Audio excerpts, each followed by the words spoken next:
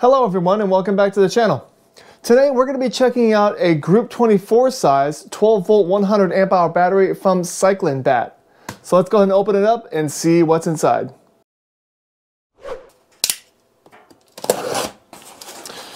Alright, when you first open it up you will see that you get two sets of post bolts. One set is very long and the other is very short. It looks like the short ones are about a ½ inch and the long ones looks to be about 1.5 inches. So it gives you two sets, so that way if you have multiple conductors you have a different set that will fit them. Alright, a very good sized piece of styrofoam to protect the battery. Alright, here's the battery, and on the side is a little packet with a product manual inside. Alright, well I have reviewed CyclenBatt batteries before. I reviewed a couple of minis, and I do remember those. They could pack a punch. I could not get those things to shut off, no matter how much amperage I put into them. So we're going to kind of see what this Group 24 can do. The difference between those and this Group 24 is apparently the size, and also that this is a smart version of this CyclenBatt battery. On the back it does show that there are QR codes to download to your Apple or Android device, and it also does have the charging and discharging information on the back of the battery, so that's always nice.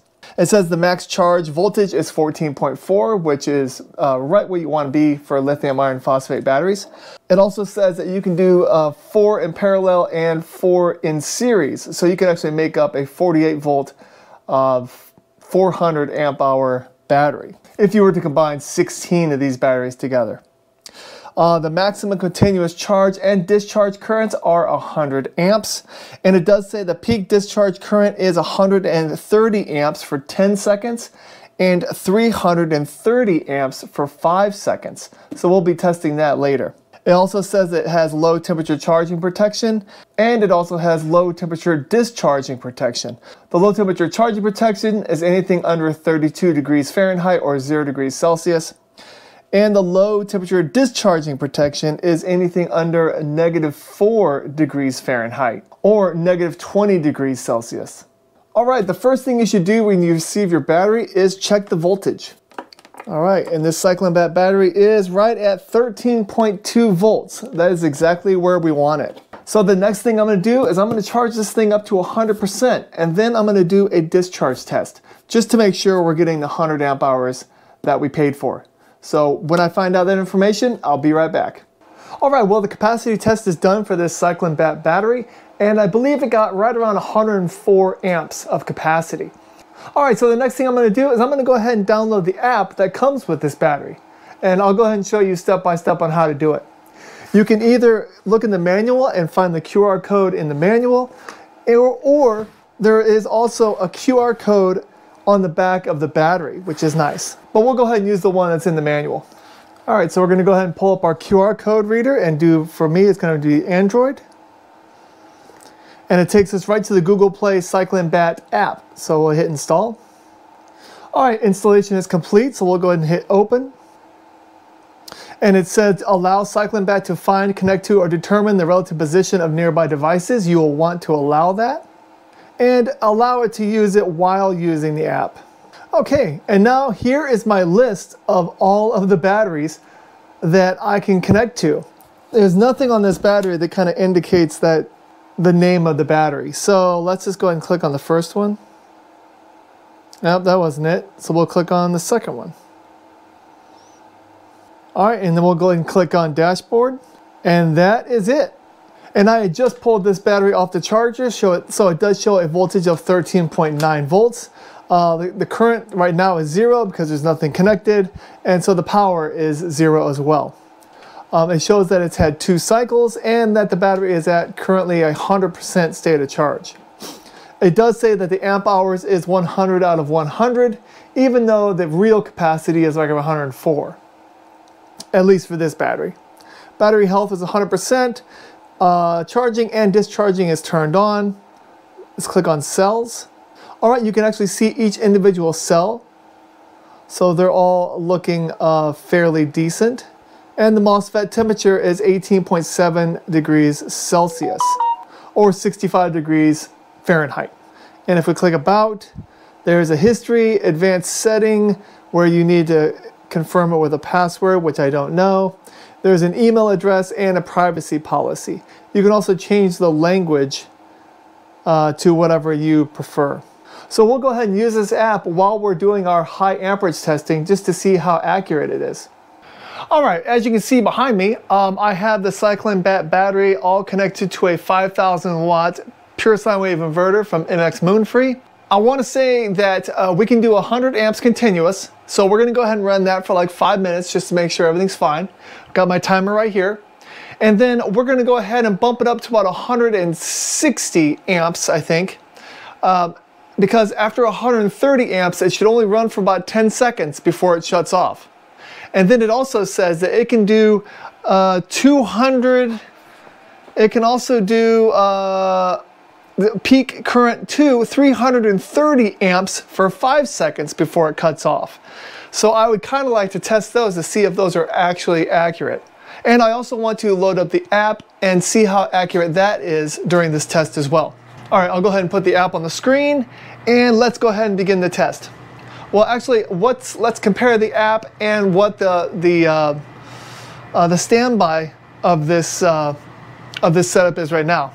Right now, it shows that our voltage is 13.64, and on the app, it actually it shows 13.6. So that is very accurate. That's good, and it does show the current is right around 0.9 amps.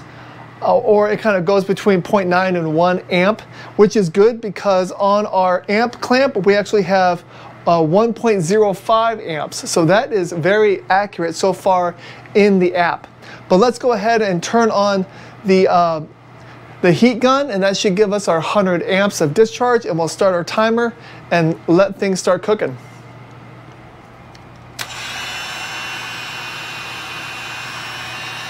All right, heat gun is on, timer is set. It looks like we are pulling right around 101 amps from the amp clamp, and it shows 98.8 amps from the app. And also our meter shows 12.73 volts at the battery, and the app does show 12.8 volts. So it looks like the app is a little higher on the voltage and a little lower on the amperage. Okay, well, I'm going to go ahead and let this run for 5 minutes, and I'll be right back. All right, so it's been 5 minutes and 15 seconds, and this battery has performed flawlessly.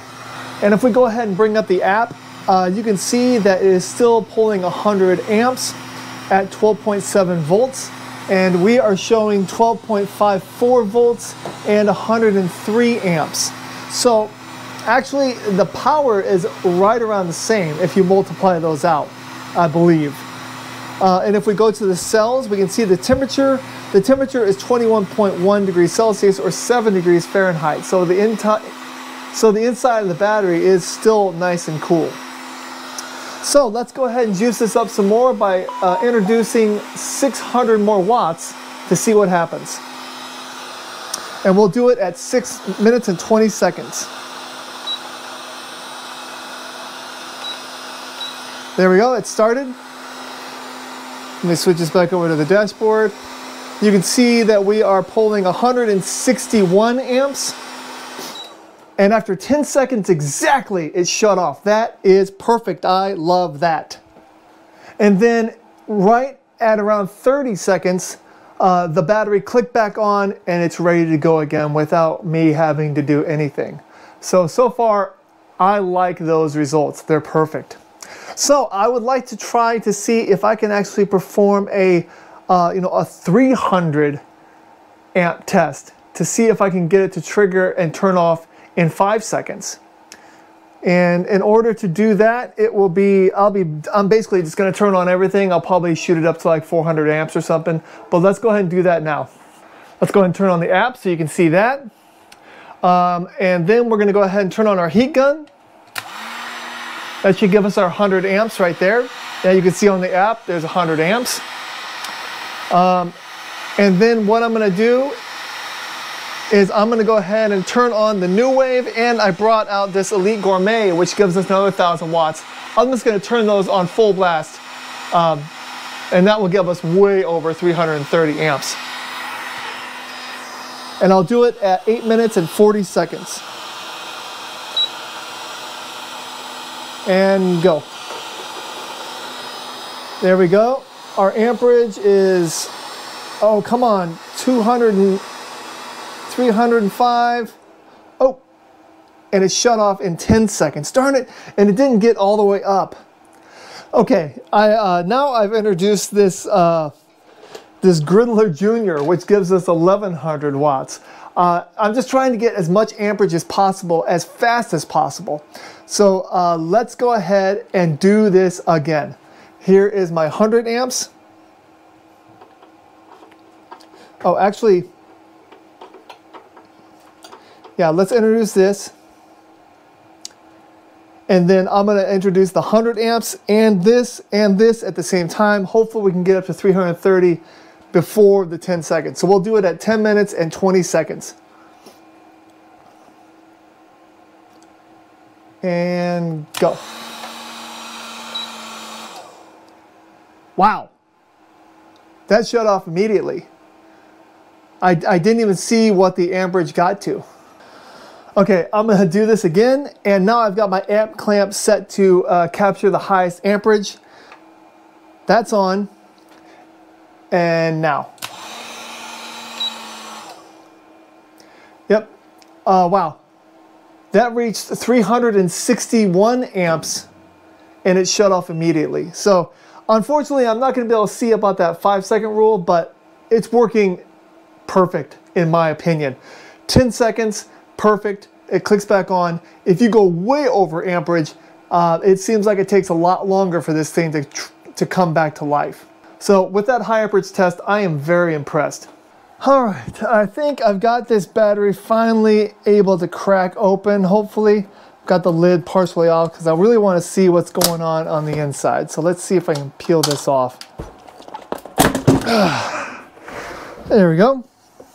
All right, and here's what we have on the inside. It looks like we have a couple of 8-gauge cables going to the negative, and 2 more 8-gauge going to the cells, to the negative, the B negative.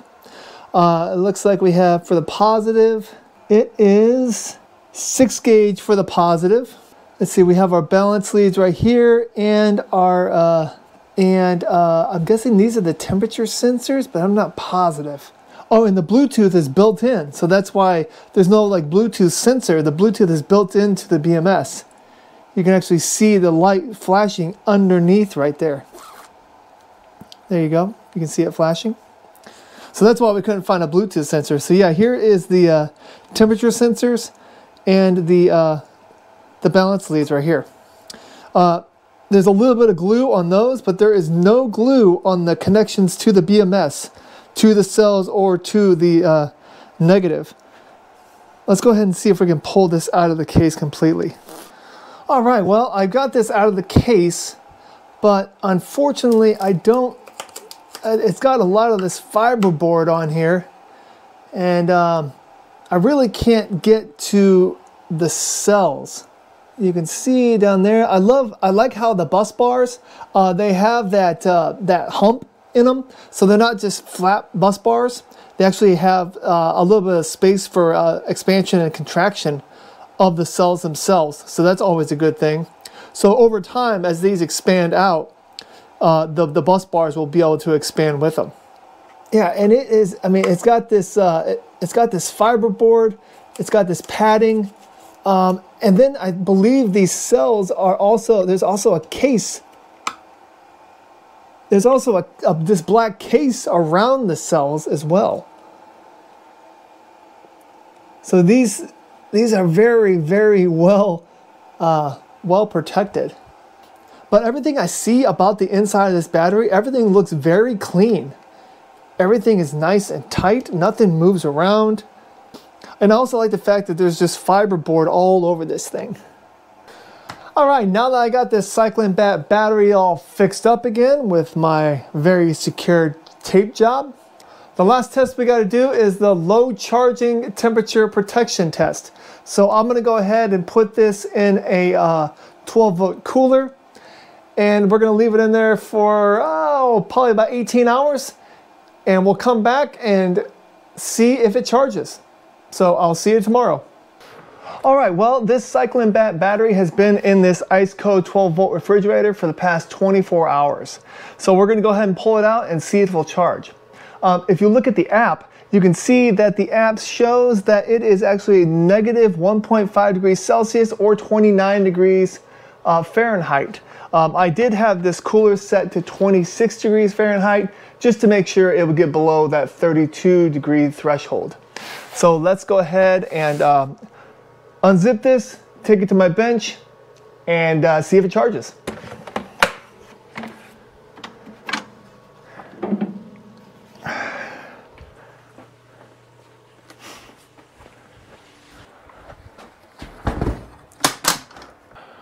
Okay, we're going to see if this charges. We're going to be using this LiTime 20 amp charger.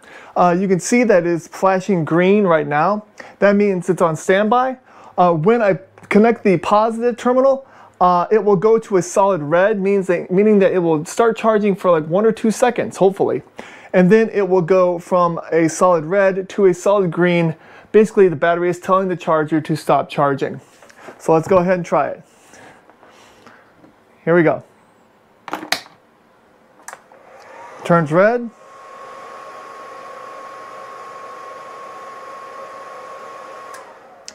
And it just shut off. It actually took a little bit longer than I liked. I think it took about 5 seconds, but it does work.